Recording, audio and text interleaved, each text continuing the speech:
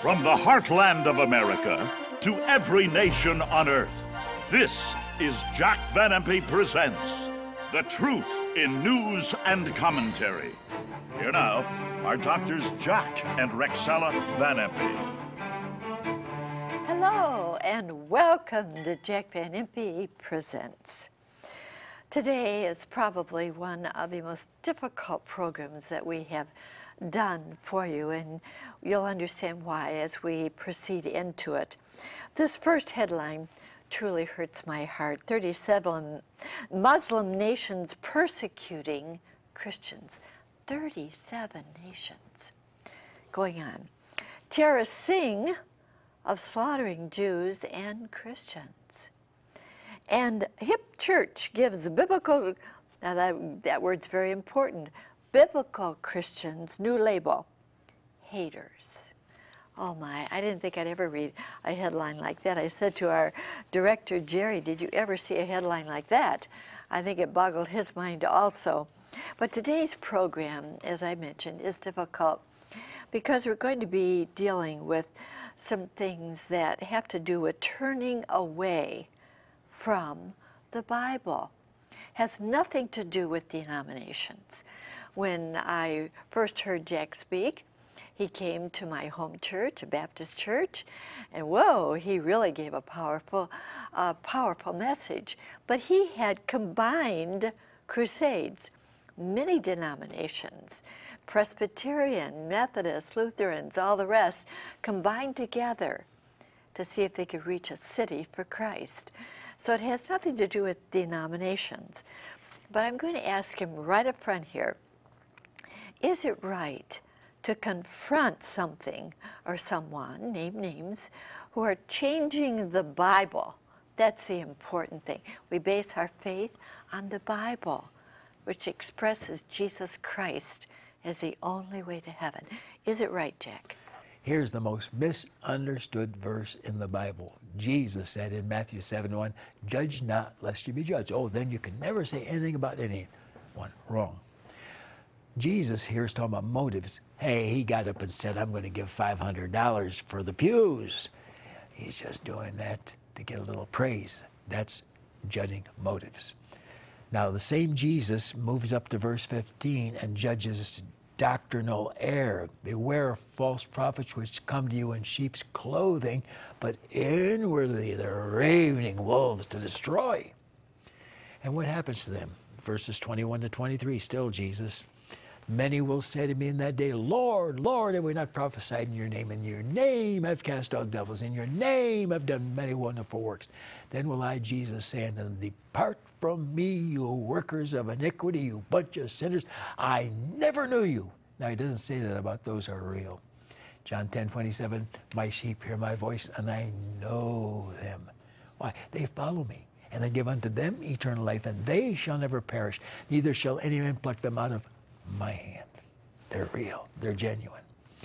And Rexella, there's so many instances. For instance, when one gets to Acts chapter 15 and onward, Paul and Barnabas are having great revivals as they join as a missionary team. But Barnabas brings his nephew Mark along, and he backslides along the way. Later they want to get together again and says, I want my nephew. Paul said, no, the contention was so great between those two guys who had won so many souls that they did part. Again, 2 Timothy 4:10, Demas hath forsaken us, having loved this present world. And then in 2 Timothy 2:17, this is rich. Here is Hymenaeus and Philetus, and they've destroyed the lives of many people because they said the resurrection, the rapture is past already, and overthrew the faith of many. It's wrong to judge a man on motives, but it's right to judge on his doctrinal errors. Let's go on. Oh, Jack, that is so powerful, but so biblical, isn't it? You know, we need to keep focus on the Bible all through this program, please. Now, Dr. Noah Hutchings wrote a very powerful book on this subject entitled The Dark Side of the Purpose-Driven Church. And there you see him, Dr. Noah Hutchings. And here is what he had to say. We're encouraged in that many Christians are being awakened to the apostate condition of what appears to be the majority of our nation's churches. Oh, do Dr. Jack Van Impe, using our book, The Dark Side of the Purpose-Driven Church, and the related track, Is Your Church Going Purpose-Driven? How can you tell? Approximately 1 million tracks have been requested. Thank the Lord for that. Well, here's another gentleman, Dr. David Wilkerson, and he responded to what Dr. Hutchings had to say. Dear Dr. Hutchings, your article concerning Rick Warren's ministry is one of the most balanced exposés of what I see as a very dangerous movement. As I've traveled the world the last 2 years in ministers' conference, I've seen the havoc which that ministry has caused. Now, this dear Dr. David Wilkerson has gone home to be with the Lord, but he did travel around the world. Great ministry. Great Pentecostal leader. Yes, he was. And he used a word I'd like to ask Jack about. I have seen the havoc. Jack, can people become confused with this havoc that's being shown out there? Well, I'm going to show Rexella that one of the reasons that Rick Warren has caused so much confusion because he wants to honor the Muslims and get together with the Muslims, as we're going to see. And it all started when he interviewed McCain and Obama for the presidency. And he should have asked the right questions, but he didn't. And as a result, we've got what we've got in our hands right now. Anyway, Rick Warren doesn't preach doctrine like he should. Now, God only wrote this book for one reason, 2 Timothy 3:16. All scripture is given by inspiration of God and is profitable for doctrine, for reproof, for correction in righteousness, that the man of God may be perfect, truly furnished unto all good works.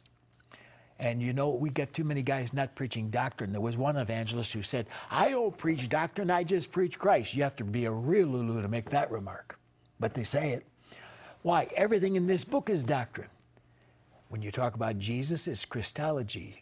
The Father, theology. The Holy Spirit, pneumatology. Salvation, soteriology. Prophecy, eschatology, and on and on. We need to preach doctrine or we're going to get people in a mess like some of these ministers have done and are doing right now. Does God want that? 2 Timothy 4:2-4. Preach the word, be instant, in season, out of season, when they like it, when they don't. Reprove, rebuke, exhort with all long-suffering and doctrine. For the time will come when they will not endure sound doctrine, but they'll heap to themselves teachers having itching ears, and they shall turn away their ears and lives from the truth, and they'll be turned unto fables. We got a lot of little fable tellers in the churches today with their little homilies and nonsensical sermons that amount to nothing. Doctrine, the Word of God. And they even criticize those who preach verse by verse. That's what needs to be done in every church. And then you'll know your Bible, you'll know your doctrine. You won't try to get together with the Muslims. But what I was saying, when he interviewed our President McCain, there were questions they should have asked. Do you believe in the born-again experience? John 3:7.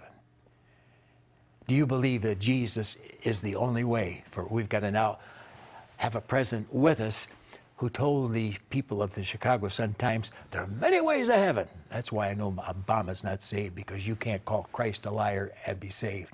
Jesus says, I'm the way, the truth, and life. No man, no woman can come to the Father but by me. And when you say anything different, you're lost. For Jesus said, you die in your sins if you don't believe I am He, the Savior of the world. And that, of course, is also in John 8:24.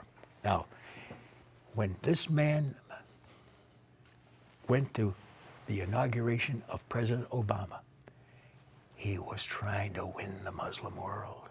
And he's been doing it ever since, as you're going to see.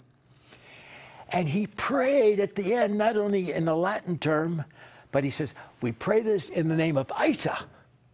You know what's great about that? That's the name of the Jesus of the Muslims. And he knew that the Muslim world would be listening. And he was making his first hit. But Isa, as you're going to see today, is the Jesus of Islam who comes back and says, I lied to you and I've returned now as the convert of Allah.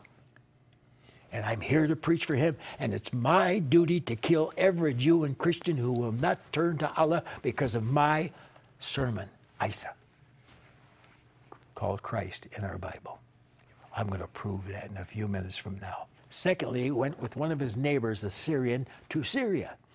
And while he was there, he held the hand of Assad high and said to the people of all the Middle East, this is the greatest leader here. Yeah, he's the one that has just witnessed 300,000 people being slaughtered, Muslims against Muslims. And even then, this man spoke against some of the standards and things that America has done. And I'll tell you, Jane Fonda got away with it, and you shouldn't.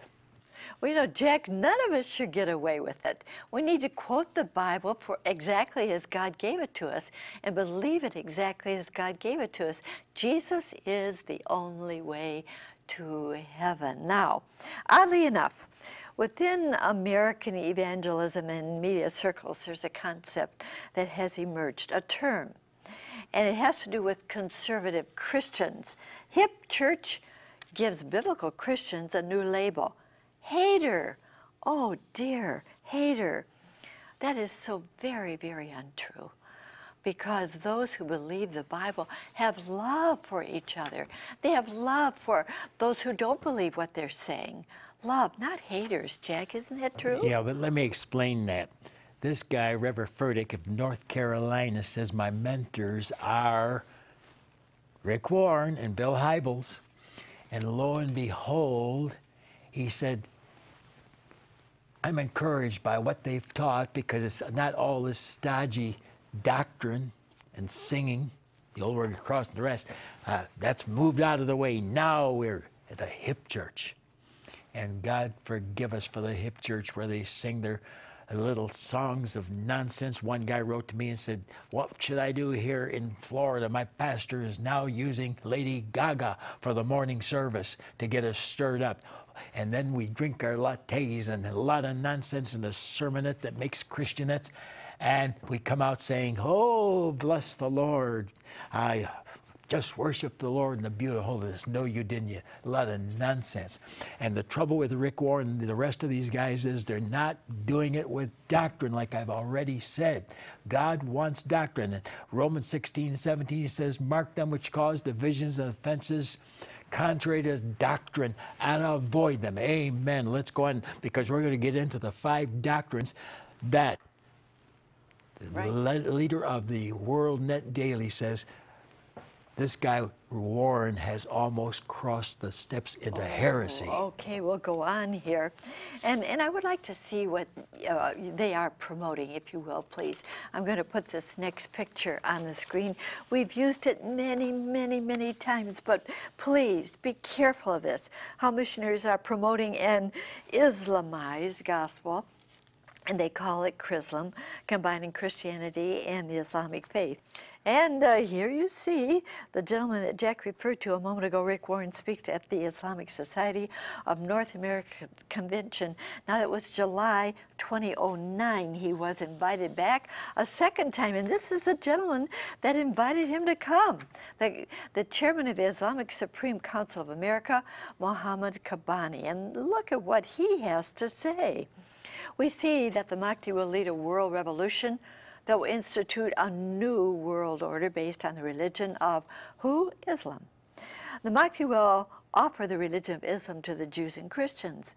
If they accept it, they will be spared. Otherwise, they will be killed. Now, this breaks my heart. Prophet Jesus will be the executioner under Mahdi, and Islam will be victorious over all the religions. Does that break your heart like it does mine, that Jesus would be the executioner of the Jews and Christians? Oh my, oh my. The Jesus of the Islamic faith is not the Jesus of the Christian faith.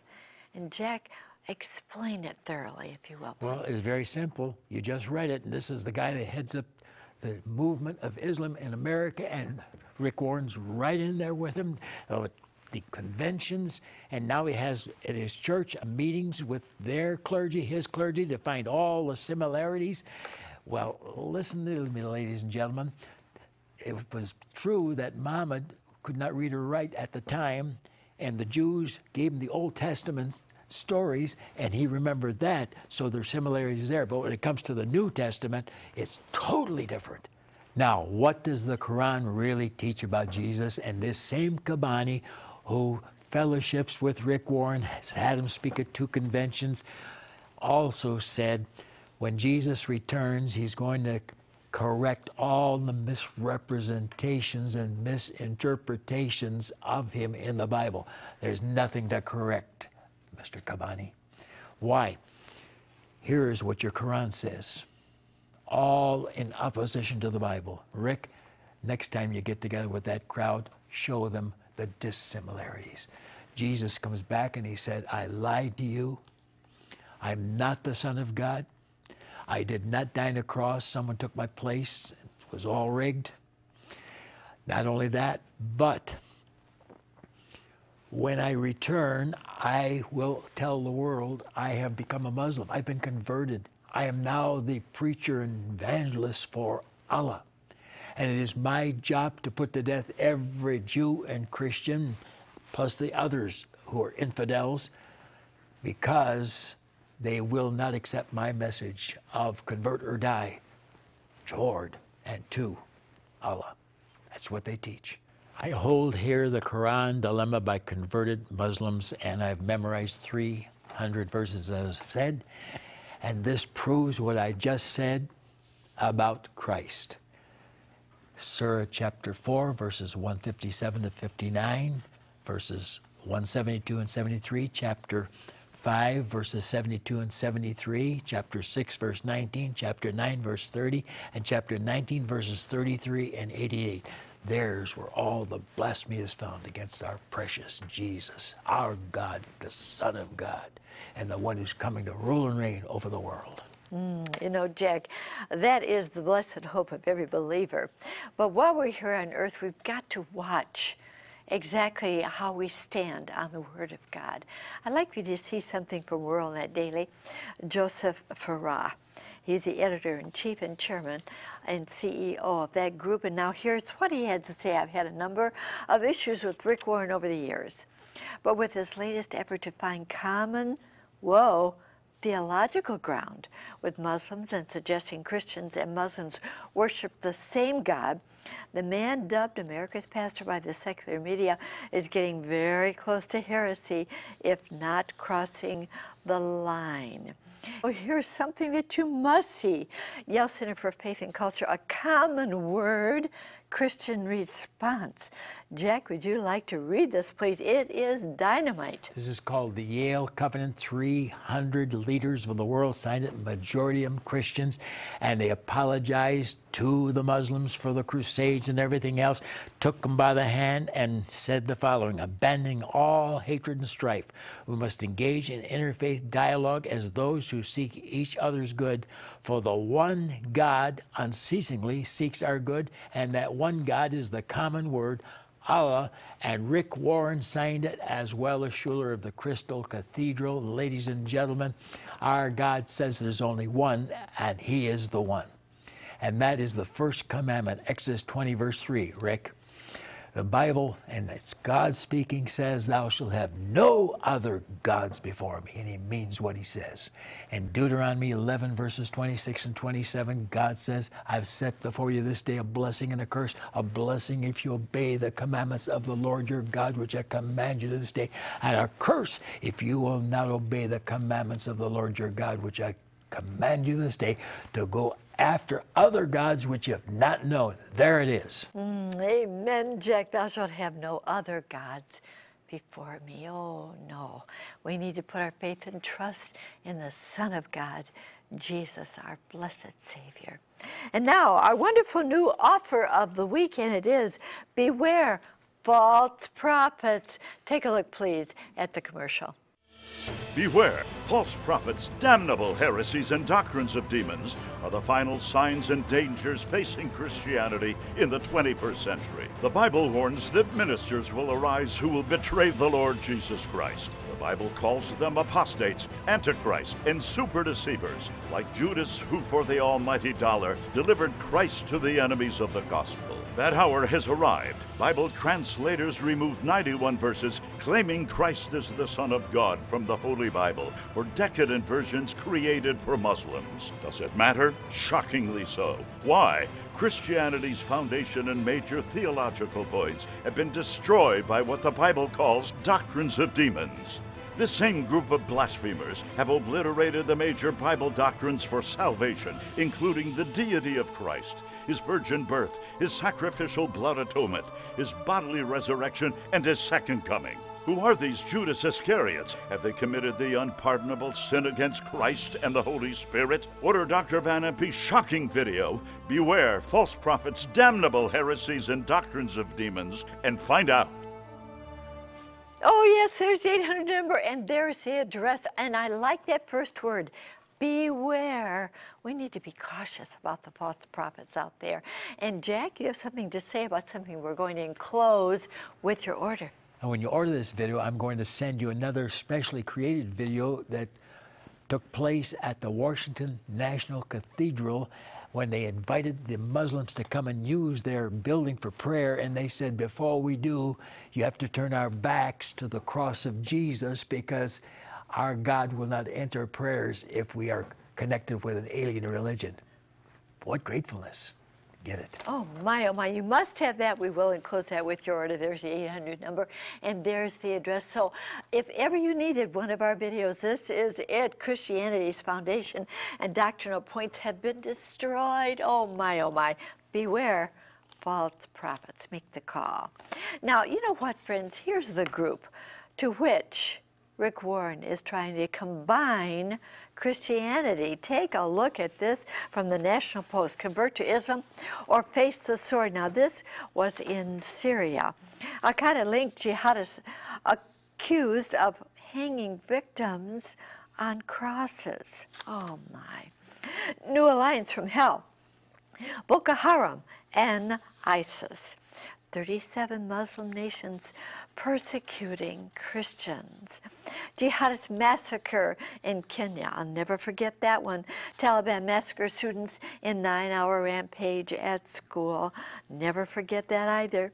And then going on, public beheadings are the only form of public entertainment in Saudi Arabia aside from football matches. I never thought I'd ever seen it like that.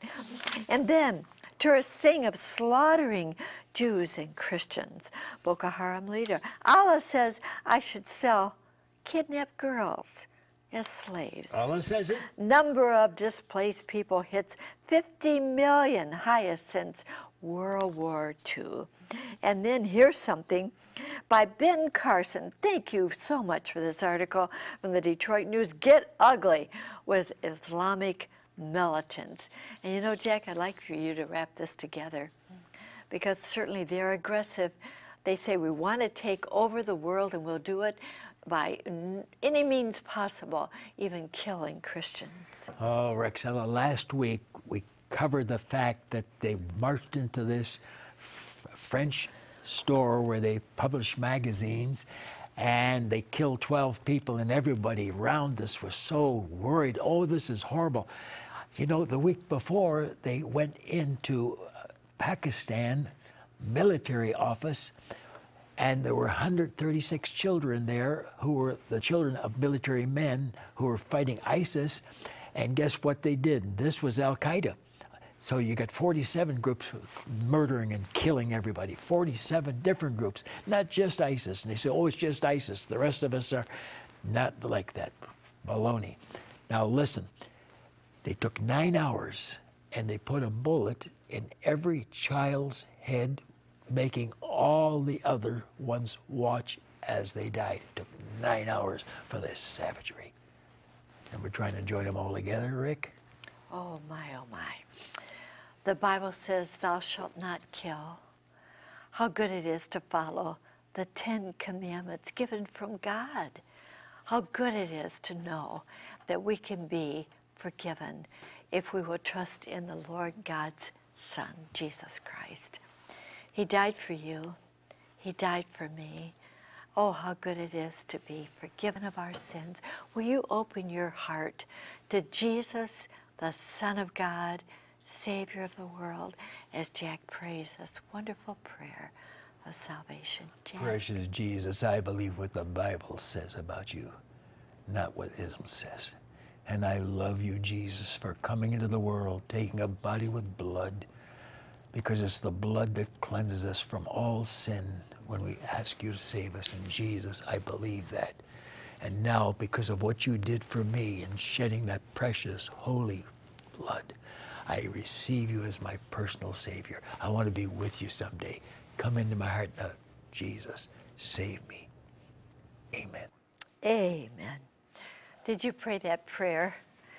You know, in this day and age in which we're living, so many of us are hooked on something. We're hooked on drugs or on alcohol or on illicit sex. How good it is to know that the blood of Jesus cleanses from all sin. He just forgave you because he is the Savior of the world. Did you open your heart to him and prayed that prayer? If you did, there's my address. Please write to me. I'd love to send you this little booklet, First Steps in a New Direction. The Lord wants to walk with you in a new direction. How good it is to have the Lord by our side, guiding us every moment of every day. God bless you as you walk with him. Now, here's our announcer to tell you how you can receive our wonderful new offer of the week. Beware false prophets. You know, they're out there. How good it is to beware of them, not go along with them. Chuck? Thank you, Rexella, my friend, to order Beware False Prophets. Have your credit card ready and call toll-free 24 hours a day, 1-800-JVI 7777. To order by mail in the U.S., send your donation of $24.95 to Jack Van Impe Ministries, Box 7004, Troy, Michigan 48007. In Canada, send your donation of $24.95 to Jack Van Impe Ministries of Canada, Box 1717, Postal Station A, Windsor, Ontario, NIA 6Y1. Now back to Rexella. Thank you so very much, Chuck, and I want to encourage you again. There's the 800 number, and there's the address. Don't put it off. Make the phone call, and we'll get this in the mail as soon as we hear from you. Please call. You really need it. Let me just say this, friends, as we're entering in the new year. The best way to break a bad habit, to break it, just drop it. How good it is to drop our bad habits and walk with the Lord. Look forward to being your home again next week. Until then, remember, God cares for you. So do we so very much. Bye-bye, friends.